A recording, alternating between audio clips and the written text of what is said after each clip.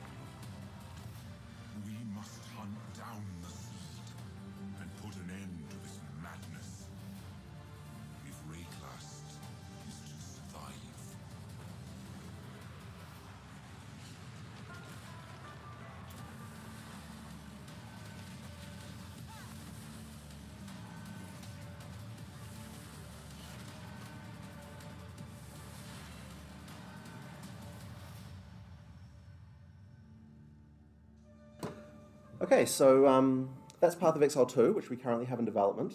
So hopefully you agree that we're doing something okay with our own engine. And basically what I'd like to do today is just run you guys through some of the features that we have and the tooling that we have and so on. And then so you can sort of see like what we're working with with our own engine. So probably the first thing that jumps out for most people when it comes to any engine is like, how does the lighting work? That's kind of like one of the most pretty things. Modern scenes in games really do require a lot of lights, especially for an effect-heavy game like PoE. I'm pretty sure this is an old version of the slide, so I don't actually have the videos that I expected to have, but that's okay, we'll just get to keep on going. Path of Exile uses what's called a Forward Plus rendering engine. And back when we started, we used what's called a forward rendering, which is just basically the sort of standard technique for rendering that all games tended to use in the past. And basically it just means that you're rendering an object with all its materials and lighting in one go, and there's kind of no like special tricks. It's just like, get a shader, render some things. And it's really simple, but there's various limitations. Like in our case, we only had 4 lights per draw call, and the method for calculating which lights affect which draw calls was kind of crappy. So we basically wouldn't be able to do something like this test right here where we were firing tons of fireballs all with lights on them. So even a decade ago, it was pretty much standard practice, and all of the like really modern high-end engines use what's called deferred shading. And basically the idea with deferred shading is that you render the scene once to a sort of intermediate buffer where you just render the things like the colors and normal maps and things like that to a intermediate buffer, and then you do a second pass where you render all the lights, where you use that information to construct the scene. And that lets you have lots of lights like this, but it's kind of annoying because it's super complicated to implement. I mean, not so much like directly, but there's just tons of like trade-offs that you need to make all the time. Like you can't render any alpha blended geometry with this, so you can't have like effects like this fireball right here using the same pipelines. You have to have a forward pipeline as well, and there's just like all sorts of annoying things to do with material limitations that you can do and stuff like that. So basically, we never switched to it, and that's good because time moved on. And things improved, and eventually now we're using a thing called a forward plus renderer, which is basically where you break down the all of the lights into little tiles all over the screen. I did have a video of this, but I think maybe it's not going to be in this version of the slides. No, it isn't. Okay, so basically, yeah, you break down all of the lights onto into tiles, and then you work out, you know, which ones and which, and then as you're rendering all of your geometry, you just reference that texture and look it up. So this is basically a long technical explanation, which probably doesn't mean a lot to a lot of people, but whatever, I'm the technical director, so I like to talk about technical stuff. So basically this allows us to have lots of lights like in the scene you just saw. And then another thing that's really sort of important for our lighting model is that we've got dynamic screen space shadows on all of those lights. So if you see here when I'm firing the light, and I'll just play that again and loop it this time, you can see that there's dynamic shadows on those lights, and there's actually dynamic shadows on every light. So every single light in the game has these dynamic shadows, and they're done in screen space. So basically, when you do something in screen space, it basically means that you can only refer to geometry that is currently on screen. And so for a game like ours, which is top-down like this is actually really great because most of the occluders that would ever obscure a light are going to be on the screen anyway. So due to that, we're able to come up with a screen space solution for lighting, which very few games would do something like this, and it means we can have a really fast algorithm for doing lighting, shadows I should say, on lights that makes the game look a lot cooler. And then another technique that we use, once again, to do with lighting is screen space global illumination. So global illumination is a technique that is becoming sort of something that's quite common in real-time games, but it actually wasn't really common until very recently. We actually had this solution in 2018, so we're actually kind of ahead of the curve on this one. And once again, because we've got a top-down game, we can do a screen space solution for GI, and just to sort of show you what that looks like, here's a scene with global illumination turned off, where I've turned off most of the lights and I'm just firing fireballs. So all you can see there is just the direct lighting, so effectively just the lights that are directly on the fireballs. And if I move to the next slide, you can see the same scene with me firing. Wait, that is not the next slide. 1 second. That's the next slide. You can see the same scene with global illumination turned on. Basically, you can see, it's a little bit subtle here, but you can see the lights, the fireballs have a second bounce that's appearing on the cave walls as you fire the things there. And that's actually really important for a lot of scenes. It makes the effects come alive in a kind of awesome way. And unlike most GI solutions that games are using, ours is actually real time, not just like kind of pseudo real time like a lot of these other ones are. So it's recalculated every frame, and that means that we can actually use it for all of our effects. And so you get some pretty nice lighting effects. All right. And then there's just like a million other custom renderer features that we have. Like here's a random one, which is the grass that we have in our game. This is actually made using a pre-calculated lookup texture where we basically ray trace something with really high quality, create a volume texture that's used to represent it, and then we can render it really fast in real time in a scene like this. So yeah, that's some of the fun stuff we're doing. So basically, next up, what I'd like to do is basically show you some of the tooling that we have, because this is like kind of a lot of what really goes into an engine is the tooling, right? So this stuff is probably going to be, maybe boring to some people, but I enjoy it. So this tool here is called the Asset Viewer, and basically it started out as a tool just for seeing assets as they appear in the game. In a version of the engine that means you didn't actually have to load the whole game. But it kind of morphed into this tool that allows for large amounts of editing and stuff as well. So here what I've loaded is a asset, which is a boss monster called the Crowbell. He has some physics stuff. You can jiggle him around and sort of see how he would look in the engine. And I guess I just want to show you sort of some of the editors that we have in this tool that let you, edit some of the elements of this asset. So the first one that I'll show is, wait, what's going on here? Sorry, I'm just keep on not going. Okay, here we go. Right. So the first one I'm going to show is the graph-based material editor. A lot of engines have this kind of thing. We were actually late to the party here, but ours is a little bit different in some ways. So what I'm going to do here is just use it to do the kind of typical thing you might do. I'm going to take the albedo color and break it up into all of its 4 channels, add a node to multiply it by a constant, and then attach the 2 elements, and then now I can modify the color. This is the red channel, so I'm just putting it to 0 and then putting it to 2, and then you can see the asset sort of is modified in real time. So that works just like how a lot of other engines would work, and that's cool and everything. But one of the things that I kind of don't like about that system is that it requires editing graphs, which is something that a lot of artists don't really understand. So we actually have a system in Path of Exile, which I don't think is that similar to other systems, where you can add multiple graphs. Sorry, this is the same video again. Here we go. You can add multiple graphs to a material. And then you can set certain parameters of those graphs to be parameters that are modifiable outside of the graph system. And then you can reuse those graphs across different materials. So for example, someone's already made a graph that just does basic color channel multiplication. So I don't need to do it manually. I can just add that existing graph and then just use the parameter editor at the top left there to modify the individual values of the sliders rather than having to break links and create things with different in a graph. And this is actually pretty good because it means that you can have a giant library of graphs that do individual little building blocks of things, which we have here. So here's a big library of effects. You can't really read them because the resolution is too low, but that's fine. And so, for example, I just added one which is called the expand effect, which expands the geometry along its normal.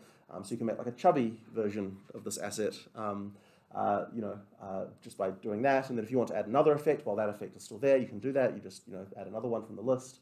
I'm going to add a effect here called muddle UV, which just kind of like modifies the UV mapping of the monster so that it kind of looks funny and just adjusts some of the parameters. I'm not an artist, so I don't really know what the hell I'm doing here, but I can just like modify some random stuff, and that's kind of cool, I guess. And then so another example of an editor that we have is animations. So that's kind of important for a game engine. So here's the animation list. So you can see there like all the different animations for attacks and so on. And there's an animation timeline that shows the events that designers have added to the timeline. So all those yellow ones there are sound events, because there's like a whole bunch of stuff like that going on. So those are kind of annoying, so I'm just going to hide those. And then you can see the events that are kind of important, I guess, to what you're seeing. You see there, it's a bit hard to read, but there are basically events that people have added to the timeline there, which trigger gameplay events. So you put an event on there for start of swipe or whatever, and then that is the event that the code or script or whatever is going to hook into to kind of like begin doing whatever elements are needed for this monster. And then an example of sort of an editor and along the same lines is this is our like melee attack damage pattern editor. So you see on the ground there, there's those 2 damage shapes. So basically, a designer has set up like this is the shape that the damage that these swipes should go in. There's one kind of like cleave sort of attack there, and then one sort of like forward moving attack. And then basically, as if the player's standing in the wrong place, then at the right time, the damage will come in and do that thing. So that's an example of the kind of custom editor that we have in our thing, which is exactly entirely designed for our game, it's pretty easy to add to a tool that we have. And then here's another example of a thing. So for example, this is the trail editor. You can see there's trails when the monster attacks. What I'm going to do is just extend the lifetime of one of them. So you can see there that the lifetime of that trail has been extended to be really long. And then at the bottom of the screen, you can see the way that you actually edit them and the properties of the trails. So for example, there's these graphs here, and effectively you drag the elements on the graphs around to see what effect it has in real time of the trail on the screen. So what I've done there is I've changed the alpha color of the trail to have like 2 humps in it. So now, like every time it slashes, there's like 2 bright flashes, which looks ugly, but it's just just for demonstrative purposes. And you know, I can modify other things, like, you know, here I've made it so the trail sort of drifts sideways. Once again, I'm not an artist, so I don't really know how to use these tools very well. But basically, you know, you can use these things to modify the properties. And of course, the sorry, the trail itself has a material which you can then use the material library that we talked about before, like the graph library, to be able to make random modifications to that as well. Once again, here I'll just add from the library, hopefully that's here, another random effect, and modify some of the parameters, and you can see I'm royally screwing this effect up now. But it is modifying, and someone who actually knows how to use this editor will be able to use that to actually make this effect look good rather than terrible. So that's another example of an editor. And then one of the other editors we've got is like particle effects. So this is the Velcro's leap attack. And then when he hits the ground, I'm just going to open the asset that is spawned at his feet, which is like this sort of like slam attack. So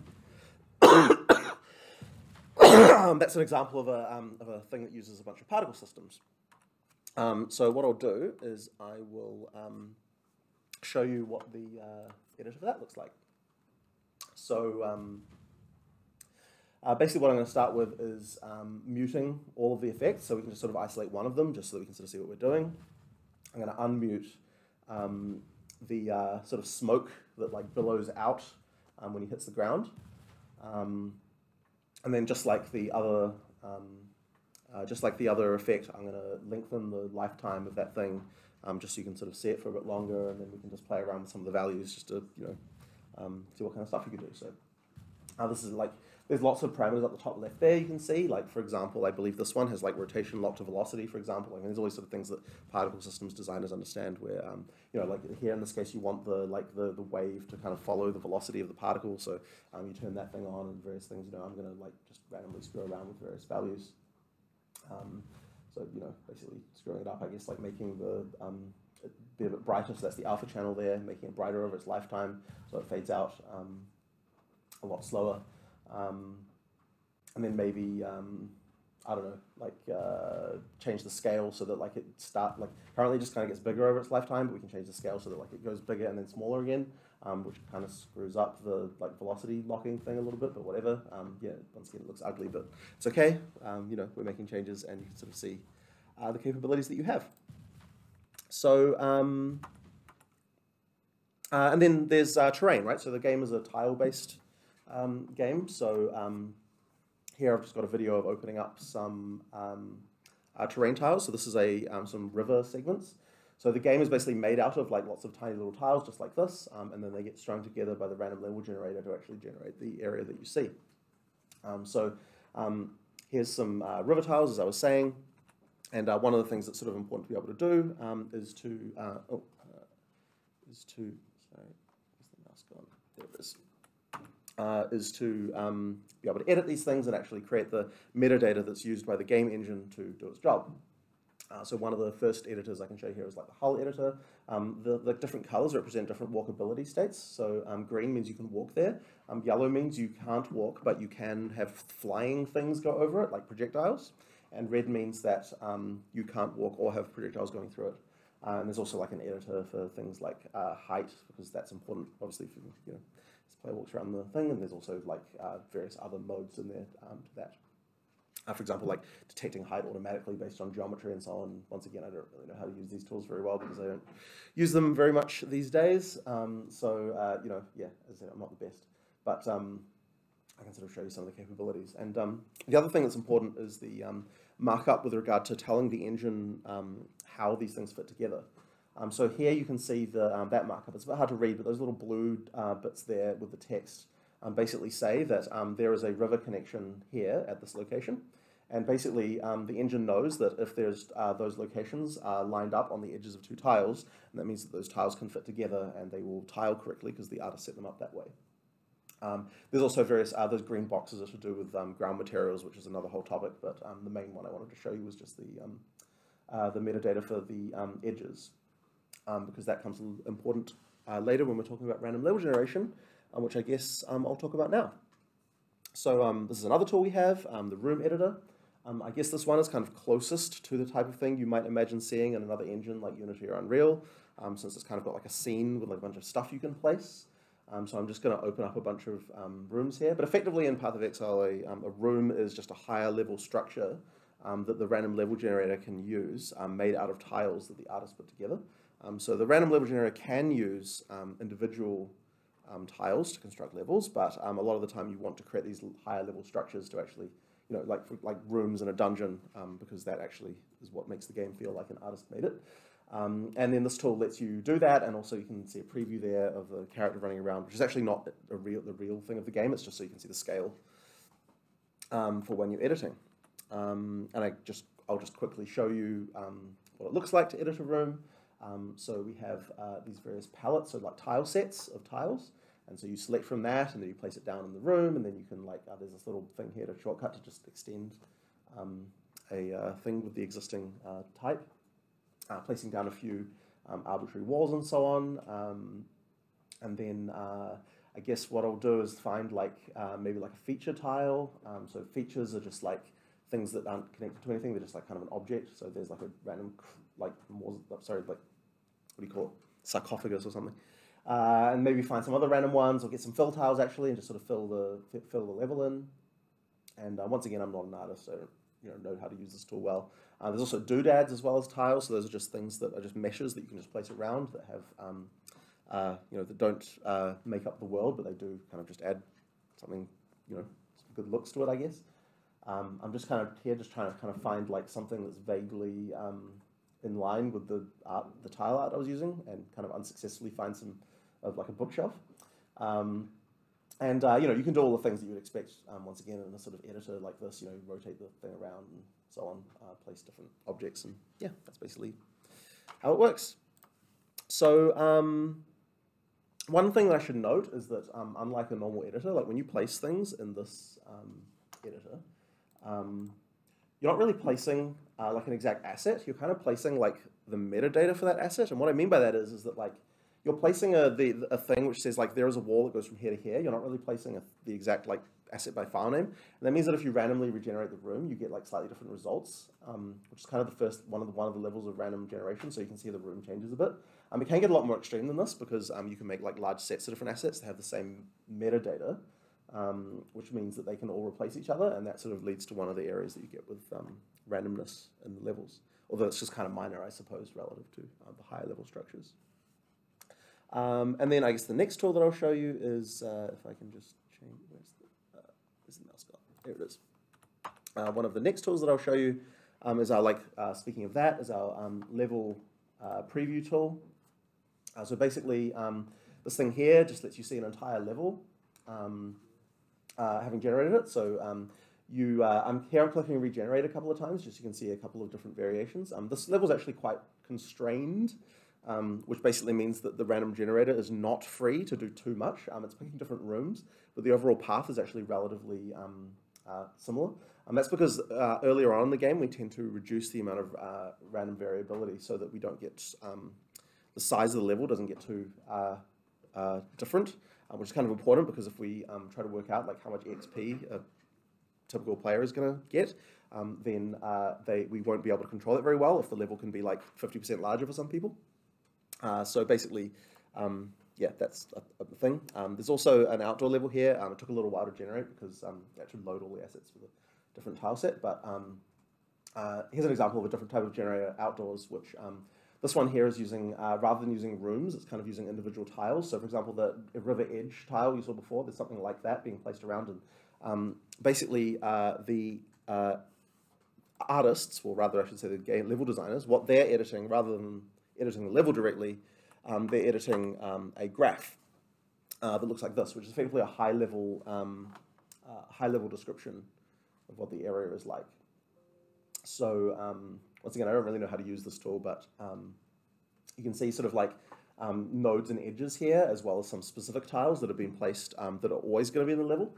So I think this is the level right out of town, so there's kind of like the edge of the town tile at the top left there, and then a couple of there's like a boss arena in there and a few other things. And there's like a shortcut here to open up the previous tool so you can see like what it would generate. But if I like move around a couple of nodes and things like that, then I can regenerate the level based on those changes. And once again, this level is like quite highly constrained because it's one of the early levels. But you can actually do very unconstrained levels, and that means that the generator is free to make those edges kind of really warp around the area quite a lot. And so basically there are lots of configurable variables on all of the edges about like, how much you're willing to let this kind of like change around. But the topology will always be maintained. So yeah, that's another one of our tools. And then just walking through more of our tools once again. This thing is our data tool. So this is what's used for entering all the balance data for the game. Here what I'm doing is I'm just opening up an arbitrary table, which is like an base item types table. And then that has a bunch of items from the game in it with various properties. And then basically this is kind of trying to be like a surprising number of games use Excel for things like this. Basically this is kind of like Excel tailored to game development, where you've got like file references and references to other tables and so on. And I kind of guess it sort of presents in a way a little bit like a relational database, because like, you've got like constraints and indexes and all sort of stuff that you expect to have in a database, but it's kind of got a UI there that's designed for a game designer to use. And one of the great things about this is that you can, a game designer can create a new table and then code will automatically be generated for programmers to be able to access the data that they enter. So here what I'm doing is I'm creating a new table with an ID and a string, and the string is marked for localization, which means that like the translation system will come along later and export that and queue that for translators to convert it into like 10 different languages. Creating a random value, creating a reference to the mods table, and then I go to this code generator tab and expose all of these to the code of the game. And then I can fill in some arbitrary information, which isn't particularly interesting, but we'll just do this here. And then, so here, for example, you can see autocomplete on the reference column. That's kind of handy for a designer. And then when I click the export button, which is buried in terrible menus because it's all custom tooling, we export all the data, and it also generates the code to access that data, which I'm going to Alt-Tab to in a second.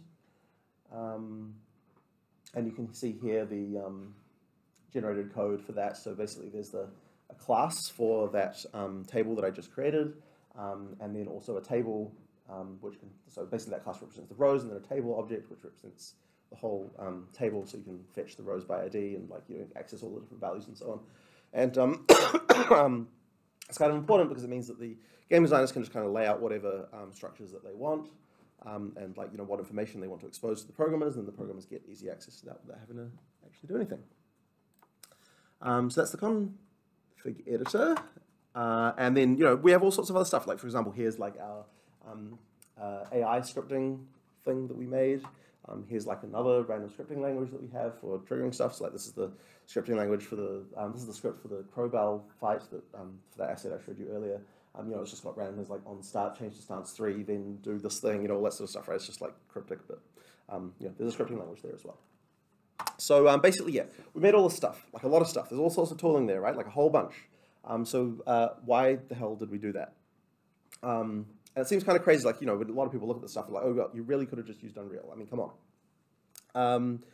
But it is worth remembering that this was 2006. So let's look at sort of like what existed in 2006 when we started for engines. So Unity technically existed in 2006. Nobody had heard of it. I certainly hadn't. I believe at the time, someone told me actually recently that it started out as like a Mac-only thing for like making iOS games, which doesn't sound right to me, but hey, that's what I heard.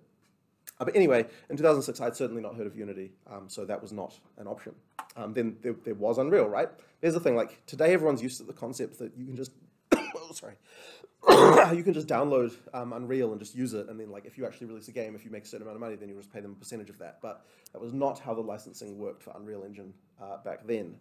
The licensing was $1 million US just to be able to use this thing. And we certainly did not have $1 million US lying around to be able to do that with. So basically, that was on the table. And honestly, even if we had used it, Unreal is not the best thing for doing random level generation with.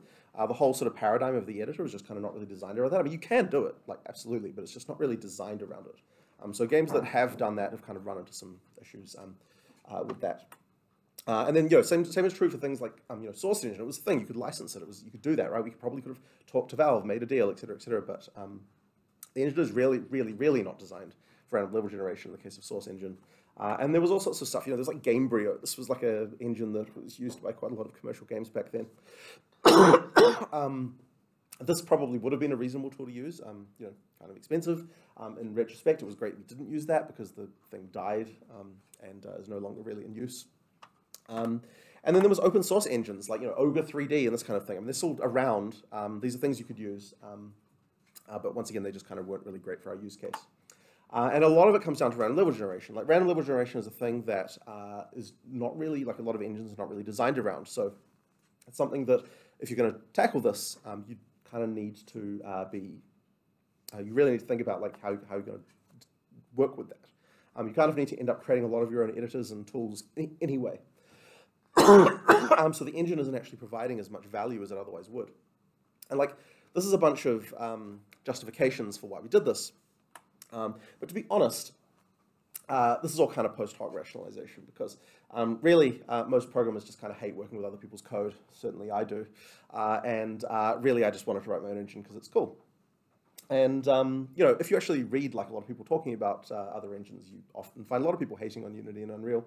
That's because it just sucks to use other people's code.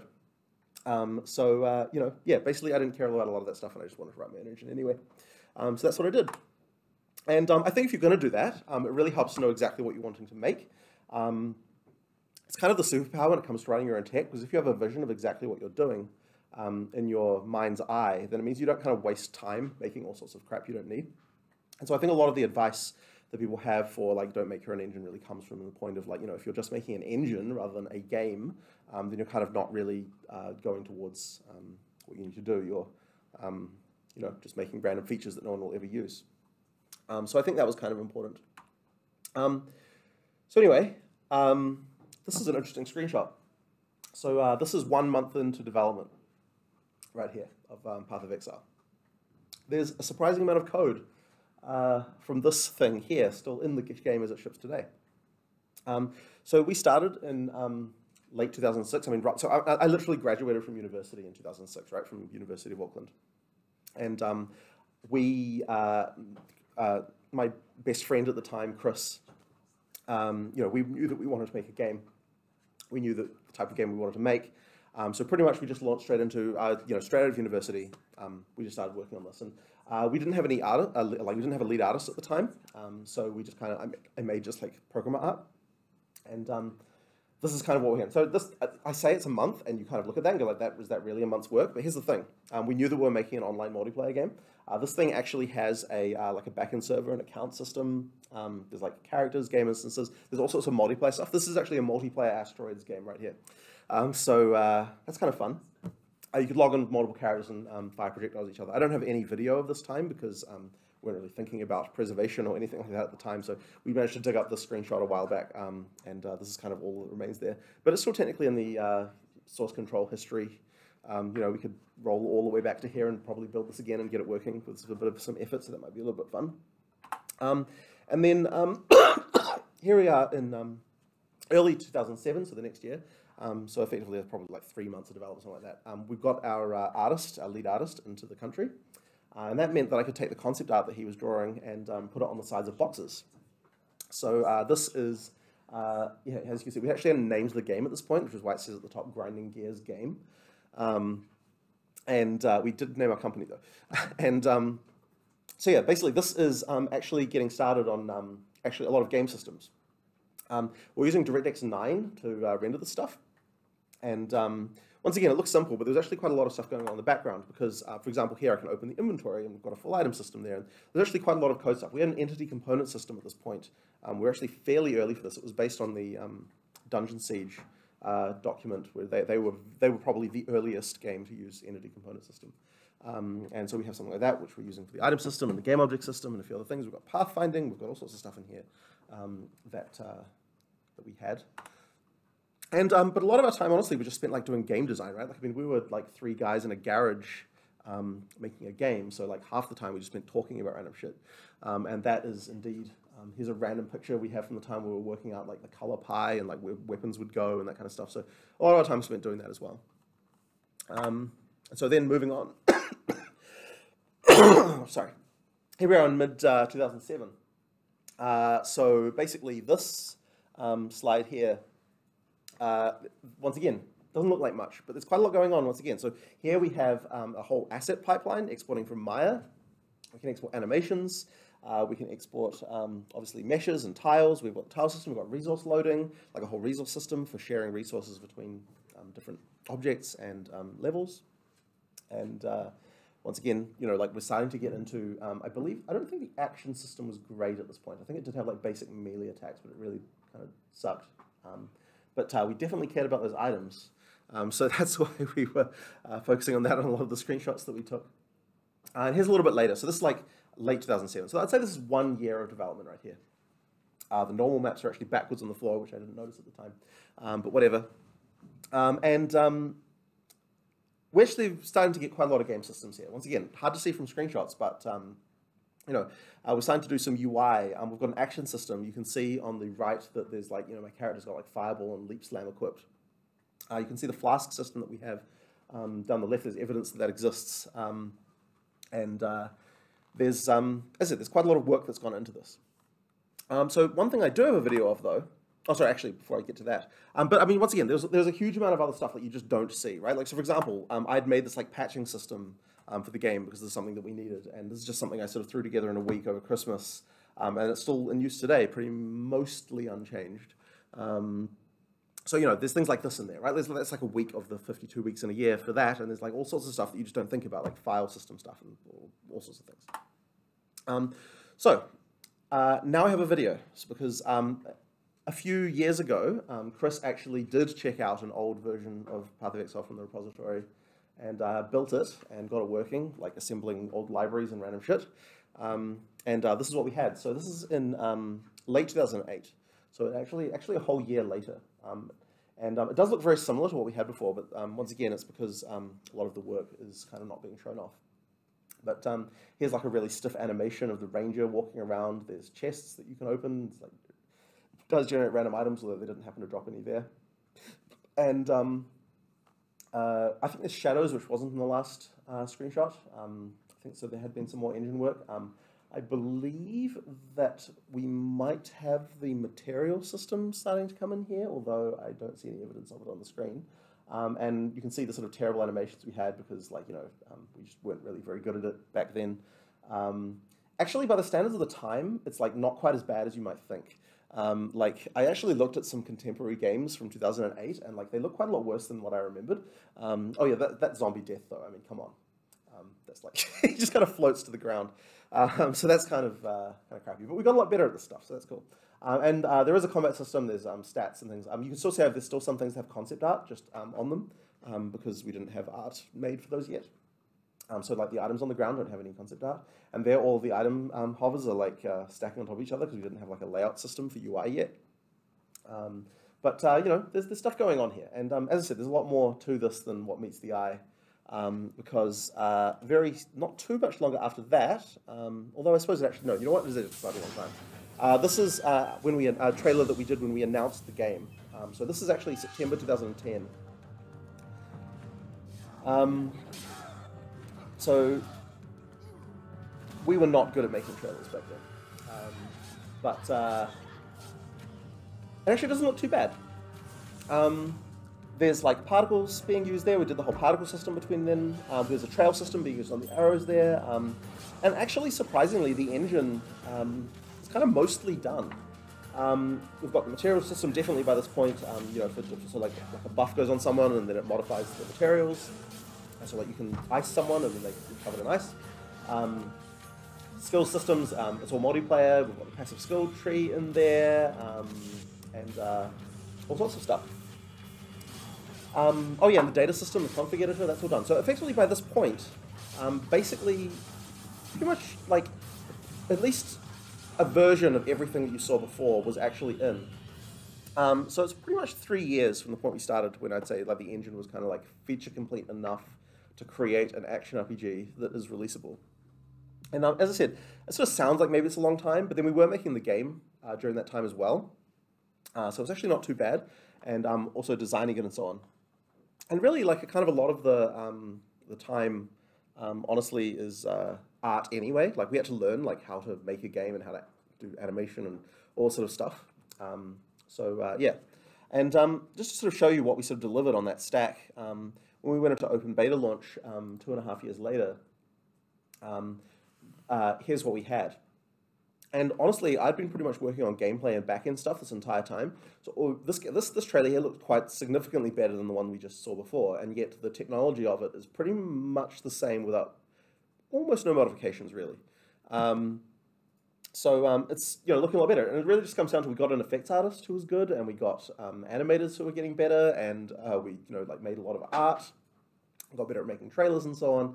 And so this is actually what we went into open beta with. And at this point, we were a game like making money and doing well, and cash flow positive, I guess you'd say, all these sorts of things, with an engine that pretty much, I mean, in terms of like almost all of the engine features, I pretty much wrote myself. The random level generation was done by someone else.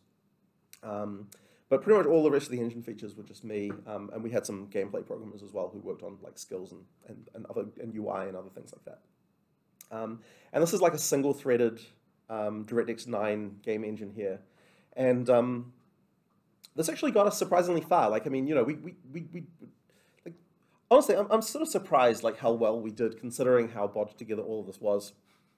And the funny thing is that like even like way after that, so this is the sound of this video and there shouldn't be, but even like way after that, this is like 2016 and we still were using that same tech. I mean, sure, there've been a few modifications, but honestly, like we'd barely changed anything. And so it's kind of 6 years pretty much of just working on that same tech stack. And I would say though, like this was kind of the point though, by the time we got to this stage of development, that the engine was really starting to show its age, because we were starting to get a lot of performance issues and like things like that. The amount of art that had been added to the game was really large. Like loading times were getting long, that kind of thing. So this was kind of the point where I stopped being the maintainer of the Path of Exile engine myself, and we hired a programmer to work on optimization. And I can show you that on the next slide, like a video we made where. This video is about the multi-threading we did. So taking a single-threaded thing and then multi-threading it is like kind of a pain if you weren't expecting to multi-thread it when you first made it. So this here on the top left, you can see like a trace of like the different cores that I'm changing between single-threaded and multi-threaded mode here. So this is currently a single-threaded mode where it's like dropping frames, and then I move to multi-threaded mode where everything packs down much more nicely across all the different cores. And there's kind of like a pretty reasonable demo down here where I do a much more hectic test. This is an old video, by the way, when we first did this, which is why the game looks a lot worse now than it did in the previous videos. But here we gack a lot of monsters and then attack them, and the frame rate's actually holding up. And then when I turn off multi-threading in a second, now it chugs really hard. And so basically, we hired a programmer to do this. He managed to do this within, I don't know, it was probably like 4 or 5 months before we got to that result. And then we did a lot more work, with, once again, having one more engine program was like a huge skill. We managed to get the engine to the point where we could spam like nobody's business, and the frame rate just completely holds up. Basically, we added here, in order to get this, we like optimized the particle engine. We made it use like, I don't know if you know what SIMD is, but basically like optimizing using like special CPU opcodes. We optimized creating objects, basically doing a lot more threading stuff, and then we also added dynamic resolution scaling. So by the time we launched 3.0, which was 2017, June 2017, we were able to do scenes like this without really dropping many frames. And there was like a lot more engine optimization work after this, right? Like there's years and years more of just like hammering on it. But honestly, like a lot of the important stuff really didn't take that long to do. Once, like the vast, like there's kind of the low-hanging fruit thing of where like, you put in like 10% of the work and you get like 90% of the result. And like that's a little bit unfair to like the years of work that were put in after that. But I mean, yeah, a lot of what made this a lot faster was just like these simple changes. So then the other thing we did was we hired a guy from Russia And so he effectively, he had a math PhD and he was able to make things like this happen. So here he's made like a fluid simulation, which, makes like water systems like that go. This is once again an old video, but this is what it looked like when we released it. And he was also able to do things like the global illumination tech, point light shadows, and all sorts of stuff. And basically over the time we've kind of evolved the renderer since sort of late 2016 to what we have now, where we've got forward plus lighting. We're using PBR materials for everything, and basically improve the tools and so on. So basically that was kind of like an old man talks about history for a while there. I guess. What is my overall opinion then, having done all of that, about whether you should make your own engine? Well, what I will say is that it's a lot more fun than not making your own engine. But only if you really like writing code. And I do like writing code, right? Like, I've written a lot of code about all sorts of random things. Like, pretty much every random thing you could think of about game development. At some point, I've written something to deal with that thing. So, you're talking about like rendering and editors and patching and file systems and resource systems and component systems and animation. Like, I've made a scripting language, an AI system, pathfinding, items, like all this stuff. There's just like so many random things. Like, there's like a sound thing that we did, although we moved to Fmod eventually. Like, we've done pretty much everything. And there's all sorts of stuff that you don't even think of as associated with game development that you end up writing. Like, I've done like a huge amount of database work. There was like years spent there of database stuff. And I'd need that regardless of having a third-party engine. Client-server networking, distributed systems. I've written a build system, asset testing system. I've written a plugin for PHP. Like, why the hell would someone do that? I've written a web server. Once again, why would someone do that? There is a reason, and we did it at one point. And basically, I guess I would say that it's nice to have all that experience, but you have to enjoy writing code, which, as I said, I do. But the other thing that I would say is that it's actually not like that hard. It seems like it's hard, but it's really not that hard as long as you don't overcomplicate things. And so what do I mean by that? Basically, the key thing is like do the simplest thing that could work. Like, don't waste your time making something that's like perfect. You kind of really just have to be like ruthlessly target your goal, and as soon as you reach the minimum you need to make the game that you are making, you kind of go with that. And so that's kind of important. It's really not like that. As I said, it didn't like. And the other thing is that it doesn't like take that long. So long as you know what you're making. So that's like really important. So we knew exactly what we were making. We knew we were making a action RPG like Diablo. We had very clearly in our minds exactly what we want to do and what systems we want to do and so on. So that means that we can only make exactly the things that we need for that game, which is what we did. And then lastly, you actually can make like world-class graphics tech. Like, it's not actually out of reach. You just have to hire a guy with a PhD from Russia. So that's kind of my opinion on making engines. I really think that you guys should do it too. One thing that we are doing is we are hiring. So if anyone wants a job, then definitely contact us. You can email hr@grindinggear.com to be able to do that. Feel free to ask whatever questions that you have. Yeah. I've played Path of Exile myself. It's less about the engine itself, but more like when I play the game. One thing I find funny is that when I play the game, I'm less playing the game than playing the websites, or where I'm finding all the information for Path of Exile to how to make it all, like how the combinations, like how things interact with each other. And I find that somewhat funny, but also kind of frustrating, especially when you're like new to the game, like you don't know how things interact. It's kind of difficult to read the question as well. Right. So how did you, when you first started making the game, or like, how was your experience with that? So basically, this question's about what people would call Path of Exile.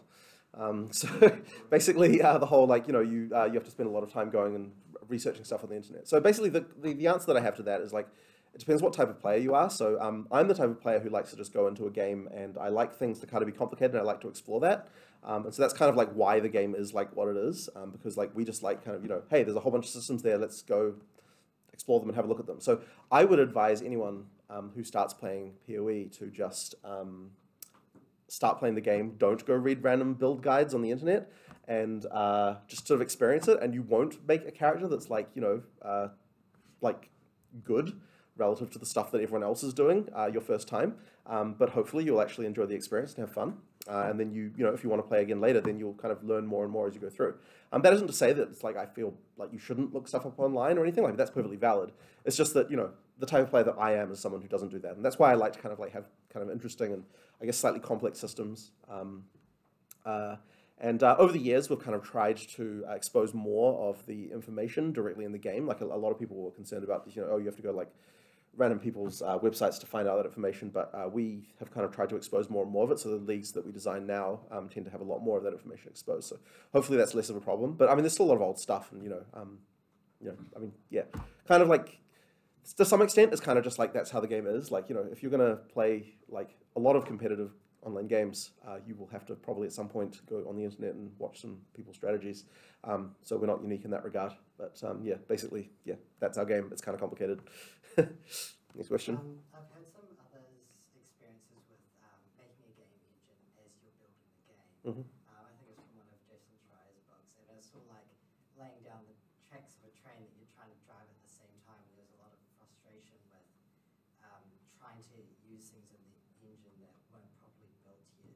Did you have any issues with, you know, holding up other people's work because you were trying to build stuff or anything like that? So the question was about whether or not we're holding up people's work by not having the game, the engine features ready in time. So I would say it wasn't so much that. The main thing, though, that we had to get across to the artists, I mean, so we actually were very slow at hiring at the start. Like, it was kind of the three of us, and then maybe, like, I think maybe, like, it was kind of like 8 people or something for quite a long time, and like most of those were programmers at the beginning. So we kind of didn't really have this problem as much. And also, we were the programmers who were designing the game as well. We didn't have dedicated game designers. So it kind of wasn't an issue so much there for us. However, I think the thing that is really important is that the artists who are working with you understand the fact that they don't have to live with the tyranny of the engine when you've got a custom engine. You can just walk over to the programmer and be like, this feature would be useful. And so that's kind of really important. So like you actually kind of get this situation where it's like, it's not so much a question of like the features aren't ready in time because as long as you're hiring slowly enough like we were, having very little money. But it's more of a question of like making sure the artists understand the fact that, yeah, like we can actually modify this thing. We can make changes. Like if you are wasting your time doing some long thing or like working around problems, you need to come to me and like ask me like, how can I do this thing? And I might like, there's like a random anecdote along these lines. Like the other day, okay, this is years ago, but I say the other day, there was an animator who was animating the wheels on like a cart. It was like a town that had a bunch of wheels, and different elements of this asset had wheels that were different sizes. So they made an animation for rotating the wheels, and the problem is that when you've got 2 wheels that are different sizes, what's the length of the animation you need to be able to have that loop cleanly? The answer is the lowest common multiple of the rotation periods of the wheels, right? So because this thing had like, I don't know, like 5 different wheel sizes, and the lowest common, and like they're all kind of funny sizes, the lowest common multiple ended up being an animation that was like 4 hours long. So they went and they made that, and I think they like used a bit of like script and Maya to like make that, and they exported this thing. It took like freaking hours to export because the thing is really not designed for animating, like for exporting multi-hour long animations. You know, it's expected you're exporting like 1-2 second clips, right? And they worked through all of this, and it was like a pain in the build process. And the animation file, like the file that it produced, like the asset on the disk, was like a gigabyte in size or something ridiculous like that. And all this stuff happened, right? Though they were trying to like work through all these problems, and it's like the moment that I heard about this, I'm like, what the hell are you doing, guys? I can write code in like 5 seconds to animate that wheel with code, and you won't even have to worry about animating this thing. You won't, like, you know, it's just, like, this whole thing is just like totally not a problem that you should be solving as an animator. You know what I mean? So what I'm saying is that like when you've got a custom engine, it's like it's very easy for a programmer just to go in and just like write some quick thing and like make a change. You don't have to fight with your tools and hack things in. You can actually do it like, you know, in a good way. So this feels like I've kind of gone a bit tangentially to what you're asking, but it kind of somehow seems connected to me. So that's my answer to your question. Yeah, any other questions?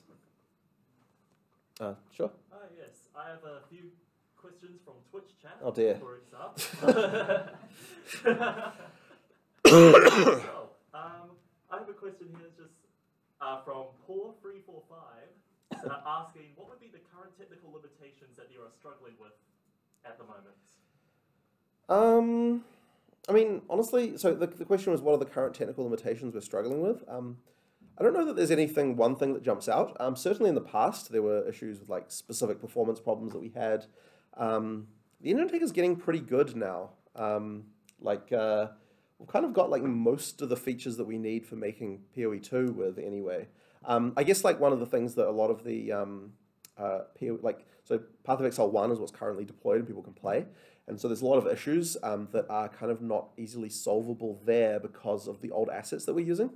And so like, and okay, this is something that we've never said to anyone, but like, and because this is somewhat ridiculous, but like Path of Exile 2, the reason that we're making it was literally because we were like, these rigs on the characters are terrible. We need to change these rigs.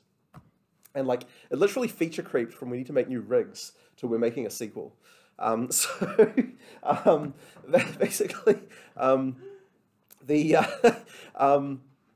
so like a lot of the problems that you have, like animations and things like the gameplay feeling stiff, like all sorts of like issues that people have with PoE1 online right now, are literally just because like we're using these old rigs, and like when you like make a new rig, you have to like re-rig all of the things that are attached to that rig again.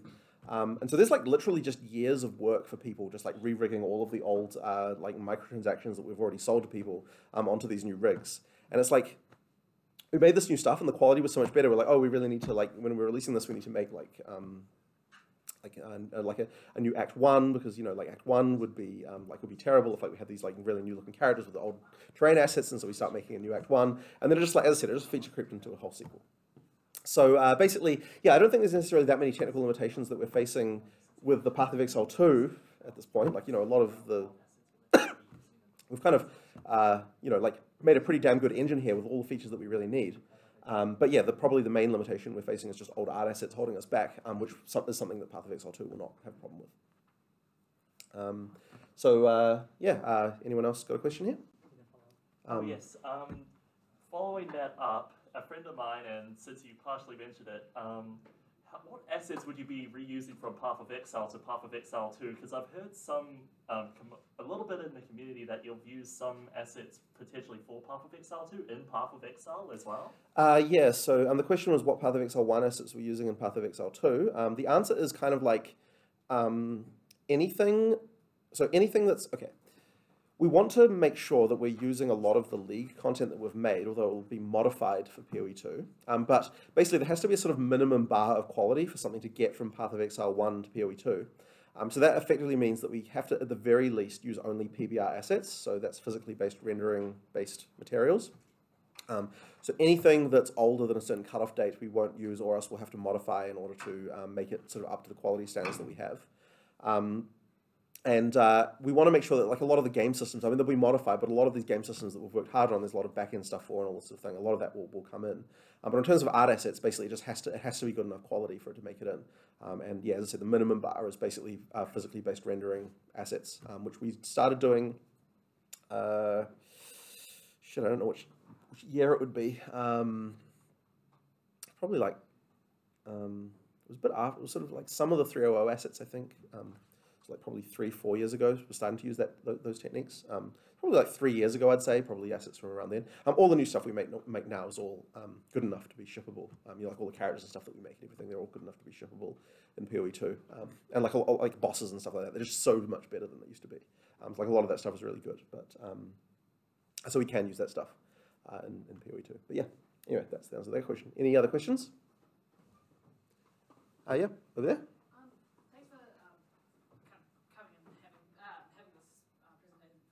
I really enjoyed it.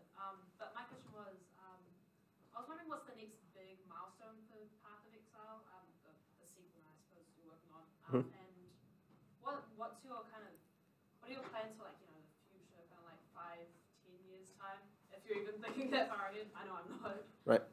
So the question was, what are our plans for the future? What's the next big milestone? You know, where are we going as a company in our lives, I guess. So the answer to that really is that. So the sequel is the thing that, so there's two things that our company is doing. One of them is we are making an expansion every 3 months. We have to keep doing that because it's kind of what keeps the game going and what keeps the community alive. So we do that. And the other thing that we're doing is we're making our sequel, which is a multi-year project. We've been working on it for years so far. It's probably going to take another while yet to do. And we have to make our company a lot bigger as well to be able to do that. So we're currently looking to hire a lot more staff, especially artists. We need a lot of artists to be able to make all this content. So our company needs to get bigger. So I'd say that our company may probably even double in size over the next few years. We're currently 160. We want to double that. Yeah, we're getting bigger. We're just going to continue to work on Path of Exile, honestly. Like, we don't have any plans to make like another game or anything like that. I mean, the sequel is the other game that we're working on. Yeah, that's kind of where we're going. And I know that when PoE 2 is released, it's going to be like, okay, like PoE 1, it's like, it's good, but it's not like good enough for me. Like, it's not kind of like, I kind of look, like when I play it, I'm like, this is awful, because I see like all the flaws. Whereas when I play like PoE 2, I'm like, okay, this is actually a good game now. Like, we're actually making like a proper, like, real game. You know, and it's actually like, I find it actually hard to play Path of Exile online anymore, because it's like, it's so much worse than what PoE 2 is that it's hard to go back to. Like, the things I was talking about like the old character rigs, just like make the combat feel so terrible compared to what we're doing in PoE 2 that like, yeah. So yeah, basically we're making a good game now, and it's AAA and like good and stuff. And yeah, basically, I guess the succinct answer to what is your plan for the future is we're going to beat Diablo 4. That would be the succinct answer, I guess. So yeah. Anyway, yeah. Any other questions? I actually have a question when it comes to the core updates of Path of Exile, because it is really amazing how big the game is, despite being a relatively small file size, about 25 gigabytes. Sorry, he said it's surprising how big the game is, considering it's only 25 gigabytes. And I'm like, Jesus Christ! I remember that. Like, to me, the game is like 4 gigabytes in my mind. Yeah. It's like, you know, children grow up so fast. Yeah. But yeah, during the core updates, how much of the file size do you actually, how many of the files do you actually compress and change over to legacy code, basically?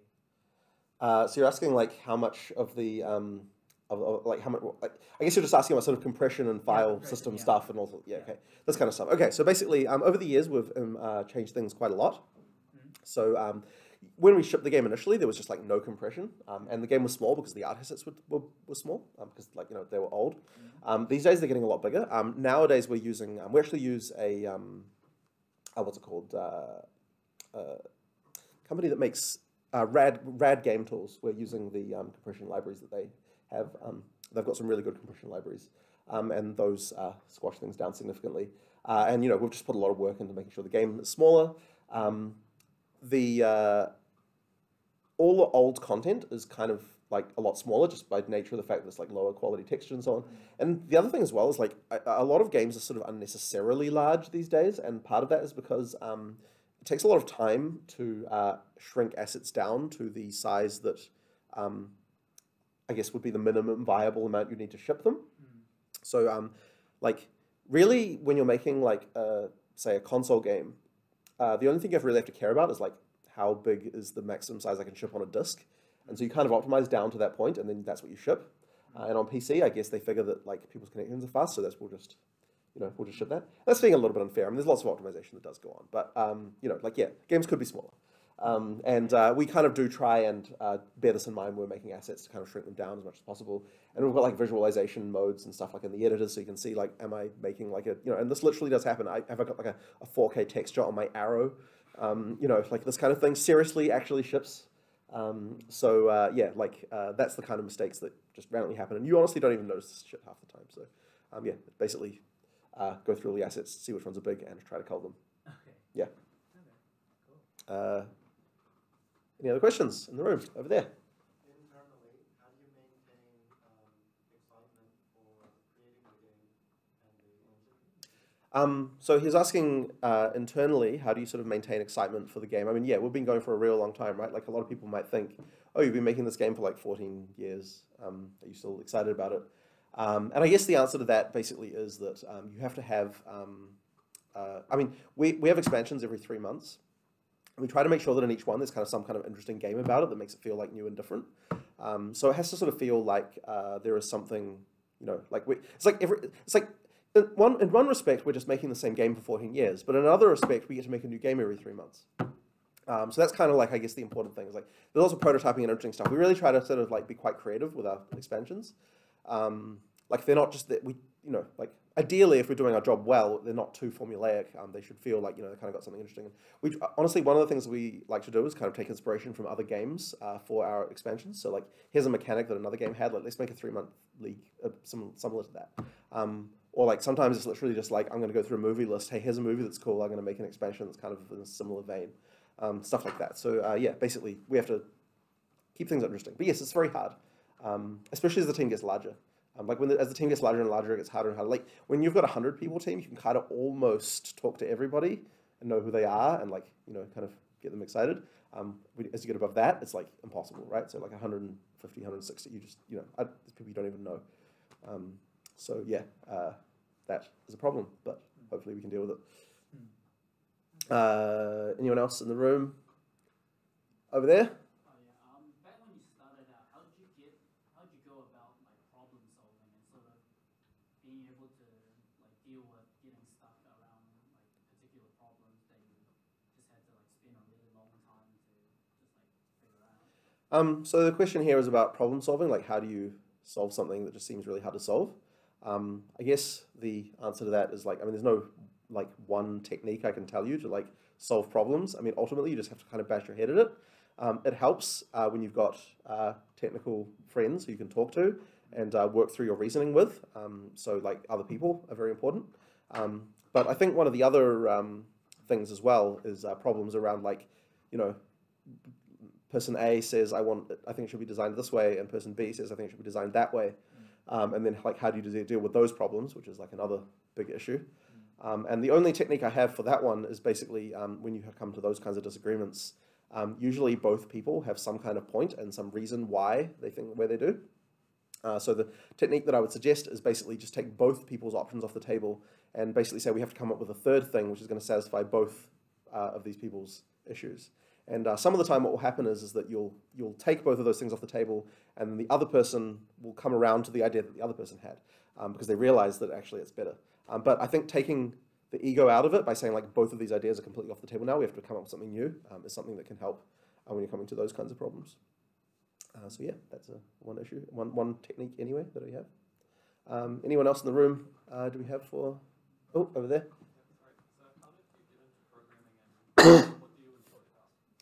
So the question was, how did I get into programming? The answer was I went to when I was about probably 10 years old, I went to a game development, like teach kids how to code kind of thing when I was in intermediate school. And basically from the moment that I did that, I was like, I'm going to be a game programmer. So I was pretty much set on my course from that point. I just really loved writing code. And I guess what I love about it is just like, I don't know, like you get to make things that other people can use and like it makes sense to me and like, unlike people that are complicated, programming is actually kind of simple in a way. Something like that. It's like the Asperger's syndrome answer, I suppose, to that question. Yeah, basically that's why I really, and I've always loved programming since I was a kid. So yeah, basically, yeah. I've got one question here. Yep. If you were a student now, what would you do to make a game dev studio? So if I was a student now, what would I do to make a game dev studio? So it's a tough question because probably the largest issue, honestly, with making games is not actually the making a game part. It's getting anyone to care.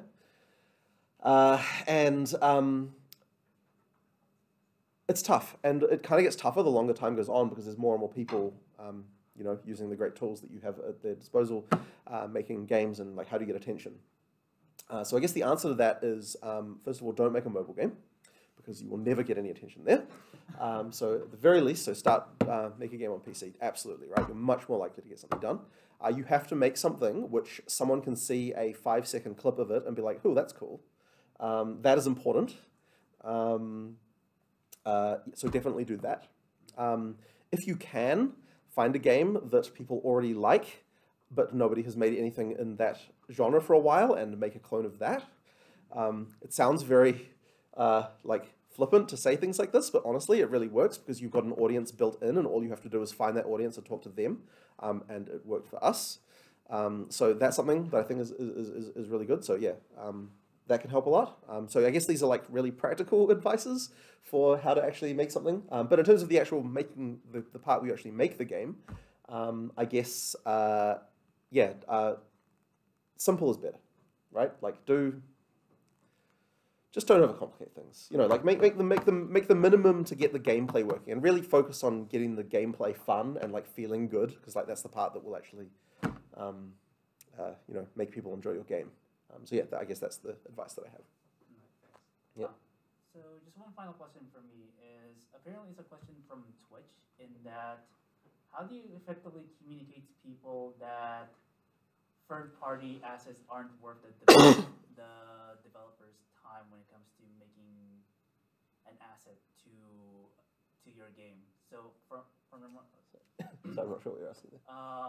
From the sounds of things, a lot of Path of Exile players are wanting grinding gear to make third-party stuff in-game, but it doesn't.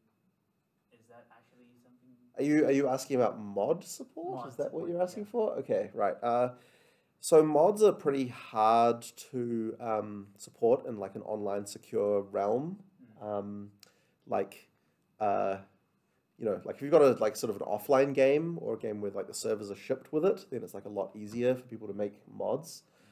There are things you can do, I suppose we could do, but honestly, it's like, yeah, I suppose we could support like third-party content, but I mean, we've got a sequel to make. It's just kind of not on our radar, really. So yeah, basically, I don't think mods are going to be a thing that's going to come anytime soon, honestly. But yeah, be cool, just not on our priority list. Okay. Yeah. Yeah. Any other questions in the room? Any other questions? Over there? When you guys first started out making the game, why did you guys choose the free-to-play model? All right, so he's asking, why did we choose free-to-play? So the answer to that basically is, at the time when we started in 2006, there were no Western free-to-play games at all, like just zero. It was a thing that was big in Asia.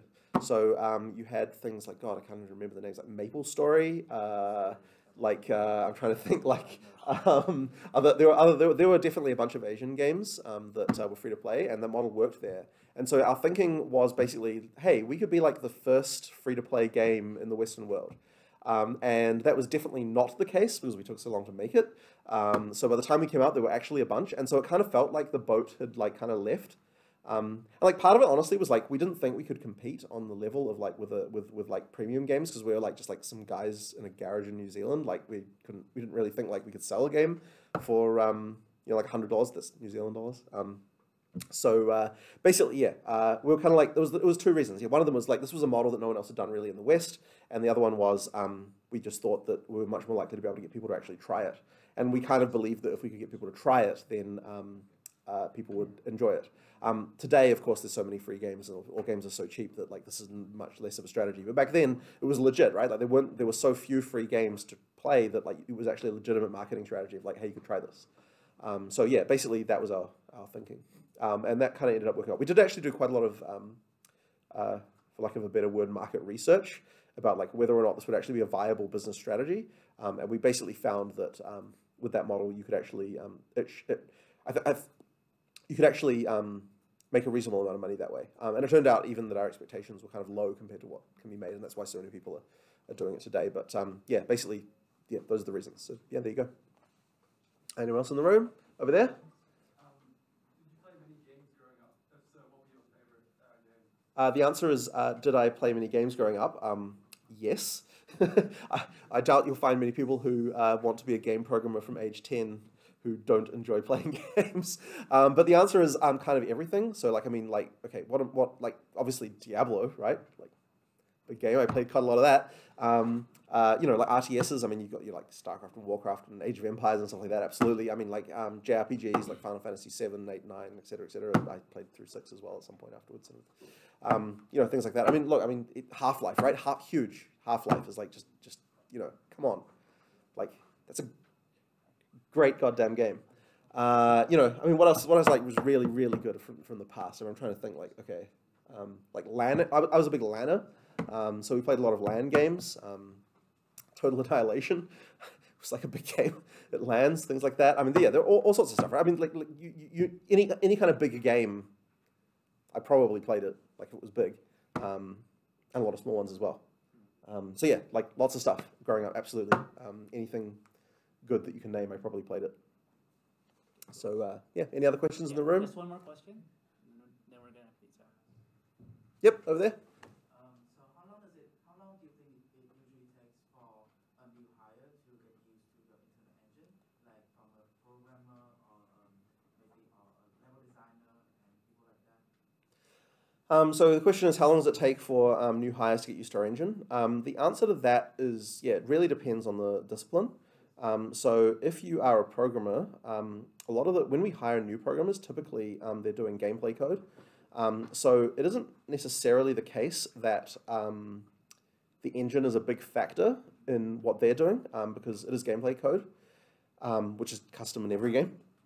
And the answer for gameplay is freaking ages, because we've got like 10 years of code there, and like we're an action RPG with like literally like 15,000 stats, and so many items and everything, right? Like you change anything and it affects like 50 other things.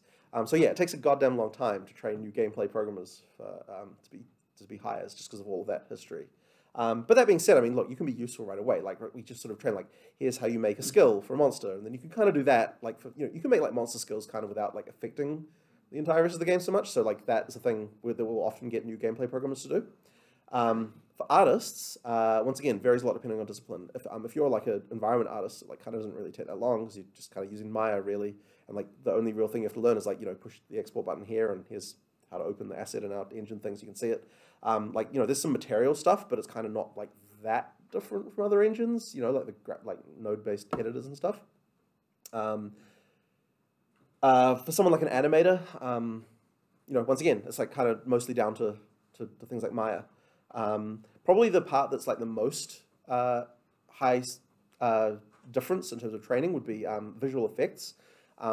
All the tools they're using are all custom, and it's all kind of different, and like they have to get used to all that stuff. So that's probably the longest. I honestly don't know how long it really takes to get like fully productive, but that's probably the hardest discipline, I guess. Level design as well, but okay, level design is just hard because like who out there, like how many people out there who have like random level generation experience do you find who will come to New Zealand? Like very few. So kind of like all of those people are just like have to be trained from scratch.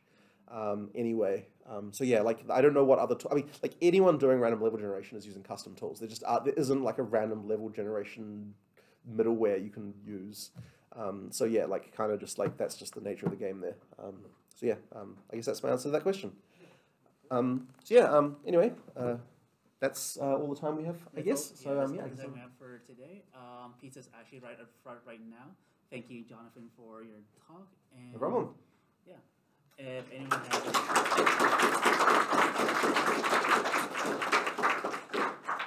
All right, very good. So yeah. Oh, thank you very much. Oh, sure. I've got your microphone here.